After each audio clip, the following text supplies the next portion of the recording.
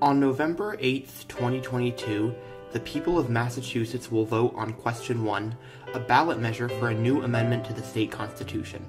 The amendment, also known as the Fair Share Amendment, would establish a new 4% tax on income above $1 million, the funds of which would be directed towards public education, public transportation, and repairs of roads and bridges. The amendment has broad support from elected officials, grassroots organizations, local businesses, and labor unions across the Commonwealth. However, some have argued that with the nearly $2 billion surplus that the Commonwealth was left with at the end of fiscal year 2022, creating a new tax is not necessary. Additionally, with the public education system in Massachusetts being widely regarded as one of, if not the best in America, why would it even be necessary to give additional funding? I've set out to answer these questions, to talk with supporters about why they're getting behind this measure, and to cover why Question 1 is a necessity for the state.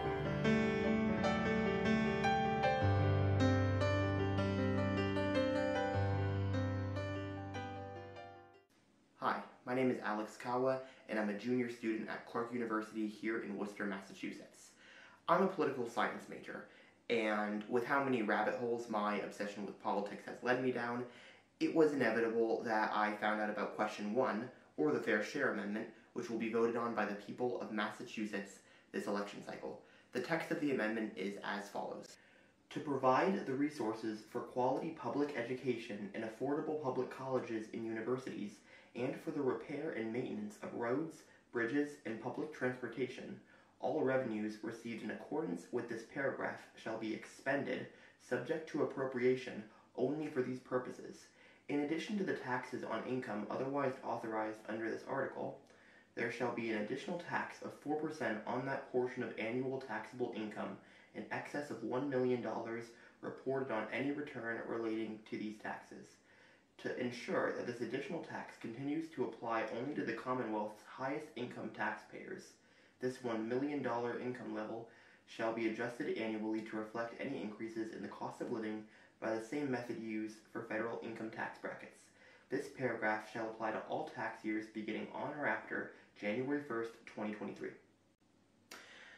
Well, that was quite a hefty read. Let's just take a look at the first ad from Fair Share Massachusetts, the group that is leading the charge in support of this amendment, and see if we can get a more condensed version. In Massachusetts, working people pay a higher share of taxes than the wealthiest 1%. It's true.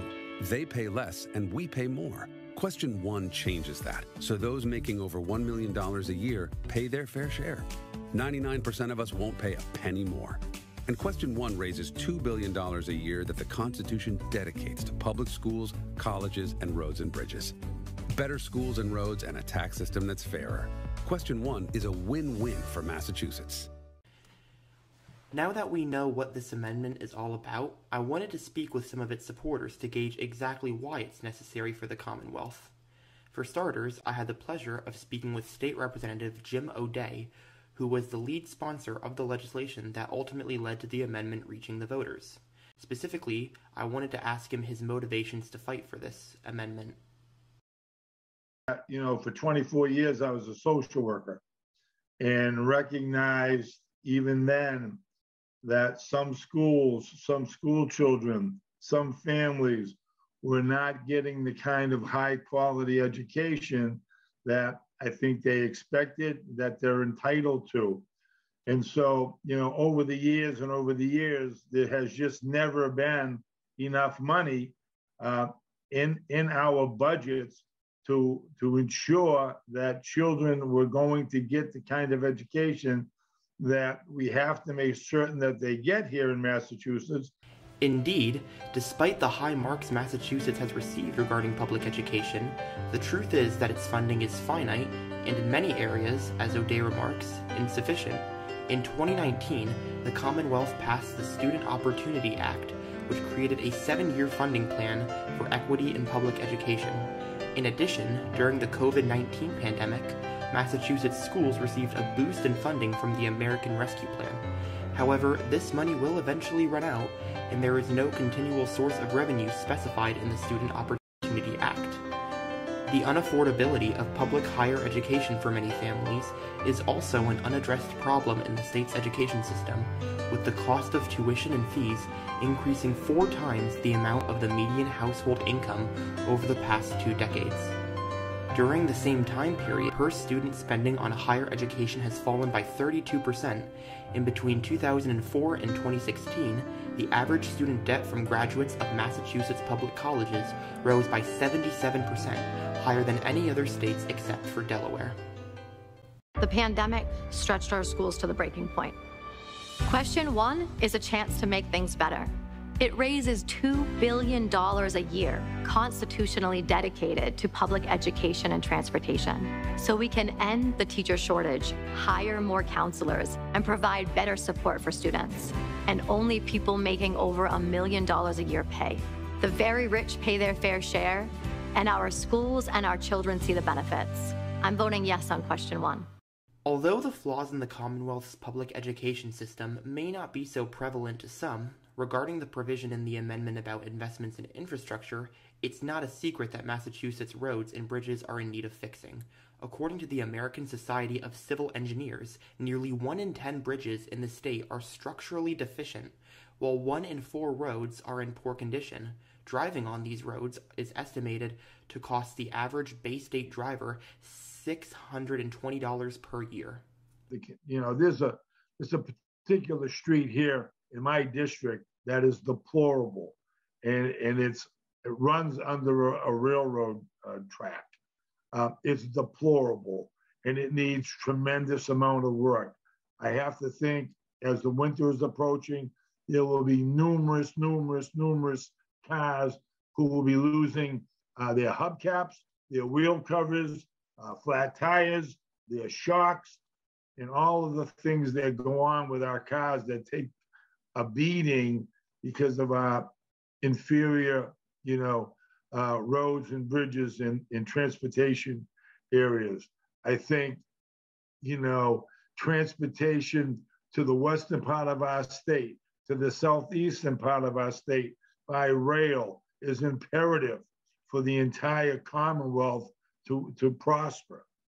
We can't just have it Central Mass centric and Eastern Mass centric. It has to be the entire Commonwealth. In addition to connecting each region of the state to each other, public transportation is also vital for mitigating the impacts of climate change in Massachusetts. Without a drastic drop in greenhouse gas emissions, the city of Boston is projected to be underwater by the end of the century. Even as recently as 2019, the effects of air pollution killed nearly 2,800 Bay Staters, and with over a quarter of the Commonwealth's carbon emissions stemming from transportation, public transportation would go a long way in reducing pollution and giving future generations a fighting chance at a livable environment. Too many of our roads and bridges are downright dangerous to drive on. Question 1 brings in $2 billion a year so we can repair them. It creates thousands of new jobs at the same time.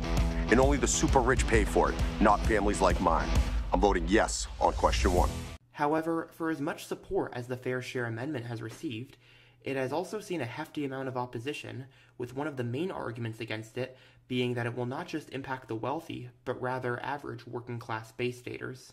The opposition campaign, the Coalition to Stop the Tax Hike, said in a statement, "This amendment will hurt small businesses as they struggle with inflation, supply chain issue, and work to rebuild from the negative impacts of the pandemic." Given the fact that only 1%, the top 1%, not what you're hearing from the opponent, where it's coming into middle class Commonwealth, that is completely inaccurate.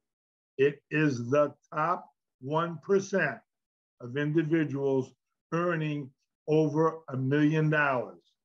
They have been spreading false information constantly and inaccurate information. The only way the other side wins is by putting out misinformation and trying to confuse the electorate and convincing the electorate that this is somehow going to impact people making, $200,000, $300,000, $400,000, $75,000, $45,000. Doesn't touch those people. And that is outrageous. In order to further combat these narratives, I spoke to Nicole DiCello, owner of the Bedlam Book Cafe here in Worcester, about why she, as a small business owner, is supporting Question 1. It's not going to hurt small businesses. First of all, the majority of small businesses, it's not even based on your business's revenue, or it's based on your own personal income. So if your business, most businesses make under $1 million anyway. Bay Staters voted in favor of the so-called millionaires tax on Tuesday. The initiative passed with 52% of support. Massachusetts voters seized a once-in-a-generational opportunity to create a fairer tax system and deliver long-term sustainable revenue to places where it's most needed, public education and transportation. I'm extremely confident that this will have an incredibly positive outcome, positive impact on how we manage to increase our ability to hire more teachers of color, of making sure that we don't have teachers who are mostly underpaid today, having to provide their own supplies to the students in their classes. With the results in, only time now will tell what impact on the Commonwealth of Massachusetts the Fair Share Amendment will have. However, its supporters are optimistic, as am I, that this is a new beginning for a better future for Massachusetts.